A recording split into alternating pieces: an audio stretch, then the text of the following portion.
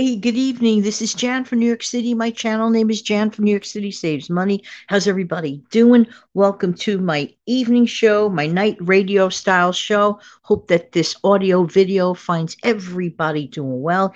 You can kick back and relax. And you want to know something? The main theme of tonight's show is just about that relaxing, approaching our meals and thinking in a relaxed manner.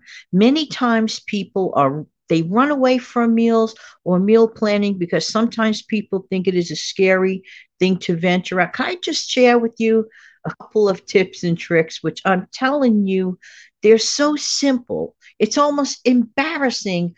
Seriously, it's almost an embarrassment for me to admit that I actually do this, but I do this as a method of saving time, money, effort, and even sometimes sanity, because sometimes crazy afternoons might happen business wise. And then my mind is not focused on, oh my gosh, I got to get my dinner together. Because honestly, as a person that has great money saving goals in my life, this is me. I'm just telling you my life. I have specific savings goals, and I do not at this juncture wish to tie up my money to eating out right now. Maybe one day, once in a great while, fine. But for me, Janet, this family of one refuses to tie up money on eating out. So what do? I look for clever tips and tricks to try to make the dinner process as easy as possible. Now, why do I specify the dinner process? Because let's face it, that's the time of the day when you start waning down your physical energy. It's not like when you're awake in the morning and you're raring to go and you got the whole day ahead of you. You know, you could take on the mountains and everything.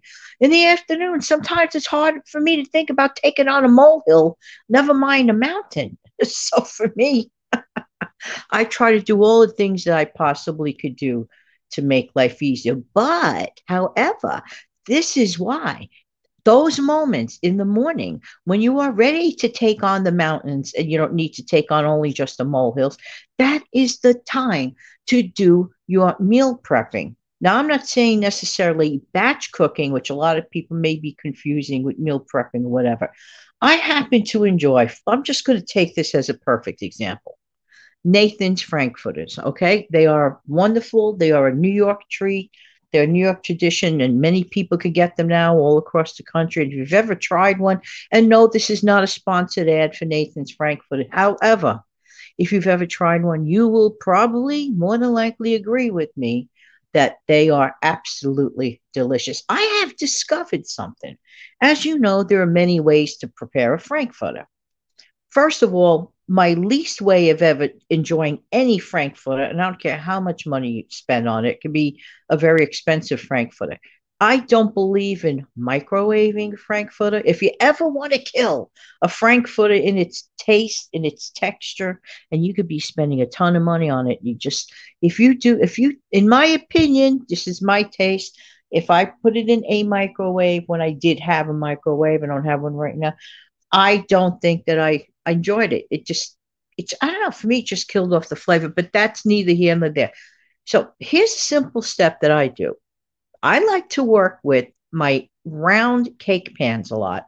You know, round cake pans make great baking trays for if you want to make yourself, this sounds crazy, an individual meal of which all you have to do when you get home is pop that prepared in the morning, whatever it is you're putting in there that you could, all prepared, wrap it up, toss it in the fridge. You get home from work, or even if you're working from home, perfect. Pop it in your oven and heat it up. Now, I've had frankfurters boiled, and I'm like, I don't want to spend a lot of money on a frankfurter just to toss it in water.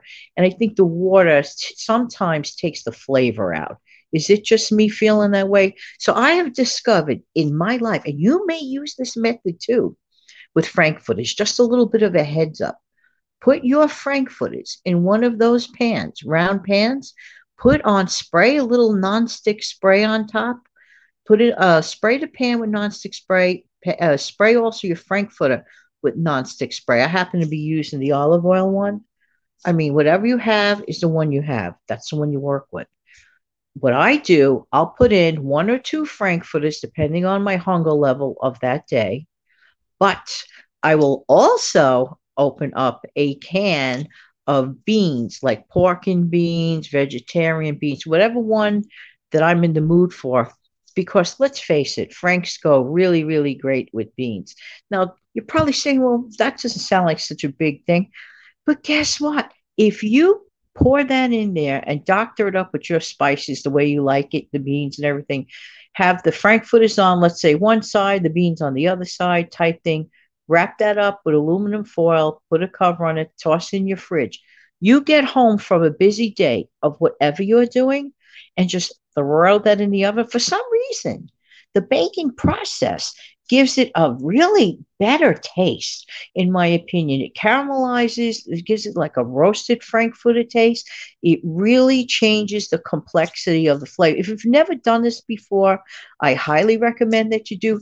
In addition to that, the vegetarian beans or the pork and beans, however way you doctored it up, if you happen to also toss that in the oven, I don't know what it is, maybe the caramelization process, it just really changes the complexity of the whole meal. So right off the bat, that is one. I mean, what does it take? About 15 seconds to put the whole thing together in the morning. And you could even doctor it up. Then when you go home, it's already a grab and go. It is literally a grab and go. Okay, that's one thing. The other thing, and I have mentioned this on actual video, like where I'm on camera, for example, and I even just did this test. You know what I had? Don't laugh. You know what I had 4:30 this morning for breakfast? I had a pizza omelet. What? Yes, I did. 4:30 in the morning. Hey, listen, if people have been known to eat cold pizza, for example, what's the difference if they have a pizza omelet? In this case, it's just lower carb. So what I did though, last night before I went to bed, I put my mixture together. I entered my shredded mozzarella, my garlic powder. I had some fake and bacon bits I threw in there. You know, the sky is the limit when you're doing a baked omelet. You know what I mean? Of course, I sprayed it with nonstick spray. And then what I said, if I want to, when the whole thing is over, I could just toss on top of it some some of the what you call it, the pizza sauce on top of it, just little bits by little bits, and just add a dash of extra mozzarella cheese. This is after it comes out of the oven and it's baked. I don't mind the cold contrast of the sauce cooling down my oven. But it was a breeze. Everything was prepared for. All I did was turn on my oven while my instant coffee water was cooking. So I mean, it's like there's no excuse in the world to have harried, crazy evenings. Hey, let me know in the comment section below. What do you do to streamline your meals as a preventative measure? As a preventative measure to have to call or think you have to call for takeout. To me, honestly, a few seconds in the morning is so worth my sanity in the evening. Always think of whatever you're going to eat for dinner in the morning, even if it means just taking down the item out of the freezer. How many times have people made that dreaded phone call because they simply forgot to take their meat down from the freezer that morning? So try to get into the habit. This is for anyone who has clear savings goals. Hey, if you can make those other phone calls that's not ruining your budget, hey, congratulations. I'm not one of them. I'm not one of those people quite yet. I admit it. Just saying, just saying. All right, so I hope that this helps. I'm going to give you an outro and then a wave. And thanks so much for being here. Back in a second.